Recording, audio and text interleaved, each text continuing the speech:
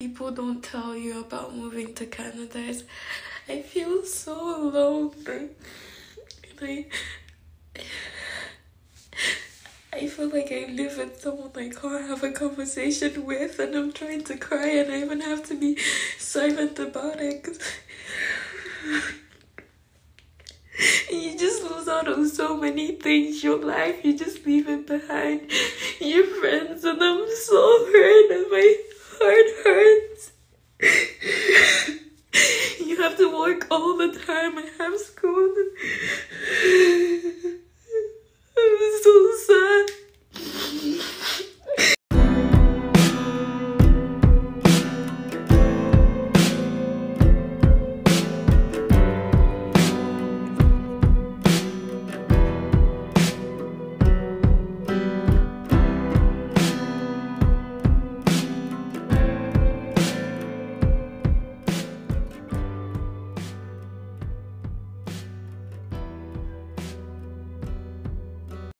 Hello viewers, this is your boy Golden Boy, and I'm glad whenever this video finds you, you are good and you're okay. So today's video I want to talk about this lady who recently moved to Canada and is really struggling to make friends. So the only thing that I have come to realize that it is literally difficult. It is literally part of the culture, and if you are an introvert and political person or an immigrant, then trying to make friends will be very difficult. I want to say that Canada overall are very deeply private, passive and aggressive, political correct people. Despite coming across many being polite on the surface, then starting a random chat can be mild and tolerable for them if there is a reason for it. Then if you continue to talk and try to build intimacy, they will get frightened and creeped out. So this is their current nature, and I think even part of the Kenya in this estate, they usually try to remain private. Private to mean that they don't like to interact with the neighborhood. So if you continue to talk and try to build intimacy, then you'll be frightened and creeped out, because most of the clinics, especially in larger cities, because they already know, then spend energy meeting new ones, and you always end up feeling like a third wheel if you try to budge in them. So making friends with Canadians is somewhat difficult, not only in Canada but also in other countries which are a bit developed, because they tend to remain private. So I've not heard of US, but I think also US is one of them. And if you have accepted this, then you are a Canadian, and because these people, they are politically surface and nice to you, but they will never truly warm up to you, especially in big cities. So when you compare to Africa, then this is where you go wrong. So this lady recently moved to Canada, and he expected that he'll make friends with many people. Little did he know that it's going to become lonely. So I think this is an issue that need to be addressed, because there are several reasons why people can make friendship. So if you don't make friendship, how will you open up with your troubles? How will you open your heart to someone? How will you make friends with your neighbors? So what if I die in a estate? So there are some cases that you'll find that someone died in a house, and the neighbors never knew until they heard that bad scent from the dead body. So there are several effects of being alone in a house, being alone in a compound. And I encourage my viewers that when you feel that you're being alone, at least you should try to make friends with many people. Gather your friends, gather many, as much as possible, because the reason why I'm saying this is because I know there are several reasons that will make you to say that I want to stay alone, because maybe your friends are very toxic, your relationship is very toxic with other people. Like, let me give you a story like of my grandmother who recently died in last year December.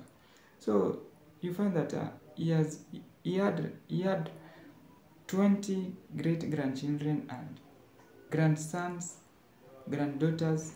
Yeah, when you had them grandchildren. But do you know what made him? We didn't know what made her to die, because for those all years he has been living alone. He has been, yeah. People say that he was very toxic. He never wanted to. She never wanted to interact with the family members. So one time he died in a compound, and even the neighbors didn't know how to help. So imagine dying in a compound, and you don't have someone to help you. So the story we heard from her death is that he was choked with a fishbone. Yes, that's the only thing that made her die. So there are several reasons that she couldn't interact with, because of maybe us, we were very, very toxic. We were not helping her in any way. And he had opted to two of his children who were helping her in house chores, and these children were coming only on December's on long holidays. So because us, we could not even afford to move to those rural areas. We were not able to know what she was doing. So the only thing that I'm trying to say that when you come to Canada, regarding Canadians to have open, deep, long-lasting friendships, then it seems that very rare, and even rare in large cities. So I've never seen it, yes, but I've been in Africa for 23 years. I've never moved out of Kenya. I've only been moving city to town, town to town, town to rural, yeah, such thing. But there's a time I moved to rural to town, and it was an estate.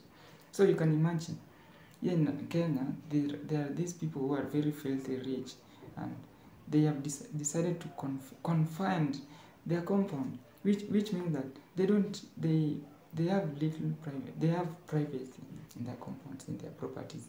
So these are the things that are currently happening, and living in an estate, it is very common. And there's this thing that when people live in an estate, do you know, even going to a shop will require to have a car. So what of these people who are now newly coming in? When going to a shop, you have to walk. But do you know that you can be attacked by thieves? You can be shot, because in those estates, the thieves don't snatch phones. They do also carry guns. Yeah, so these are the things that usually happen in this estate. But here in Canada, they are saying that their friendship is very, very okay compared to the US and the African.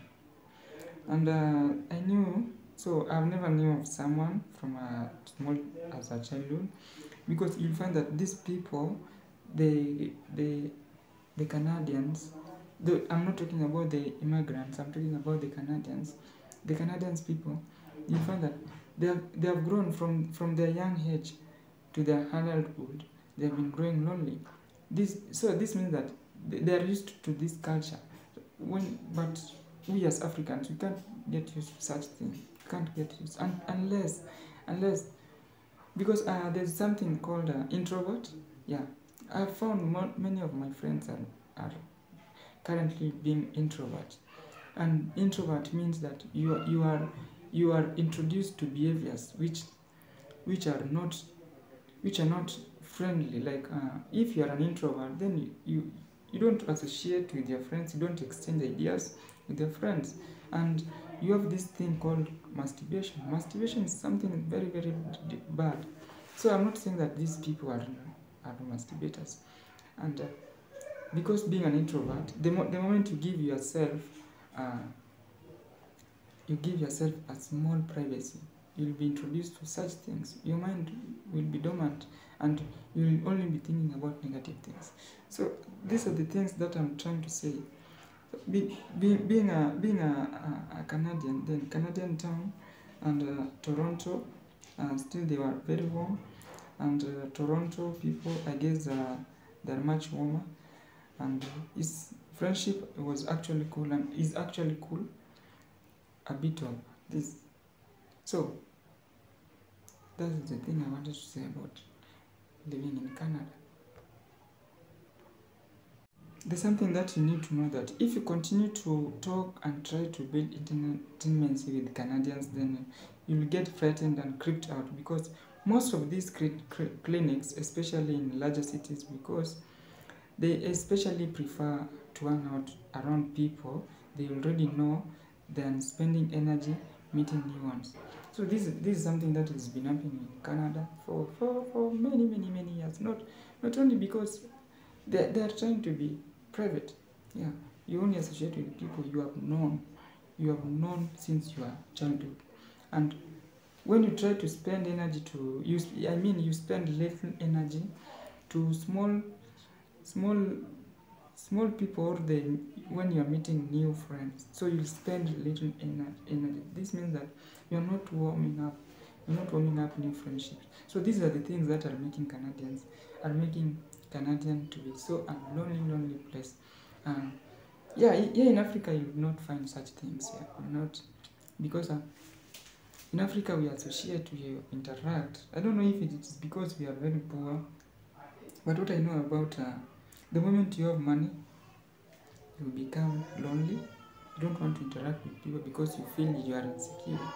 This is the same thing that is happening to Canada, because most of the Canadians are very okay. They are lonely. So this means that even if you want to seek for help from your circle of your friends, then it will be very difficult. But when you try it in Africa, it is okay. You can call this guy, and they gang up and come and help you. Yes, I have this. My cousin recently moved to US, and he spent much of his money on different stuff. You know that in US, in East European countries, the standard of living is very high. So he went with 200,000 shillings, and after a few days, he went broke. So you can imagine, you are broke. You can't seek help from your friends, from people, because you are lonely. You can't interact. Yes, because you can't interact, you'll be forced to call back home. But where are you going to get that credit to call back home? Yes. So it was very tough for him, and I'm really sorry. When you're watching this video, my cousin, I'm really sorry what happened to you. So these are the things that I'm trying to say, that when you become rich, you become insecure. Yeah, because you want to treat your body. Yeah, you want your body. Yeah, something like that. So if you watched this video up to this point, then I'm really grateful that you are our fellow friend, and I'm very happy that you reached up to this point. And please subscribe. Whenever you go wrong, also you can also comment below and give me your reasons, and we interact. Yes, we all interact. Thank you.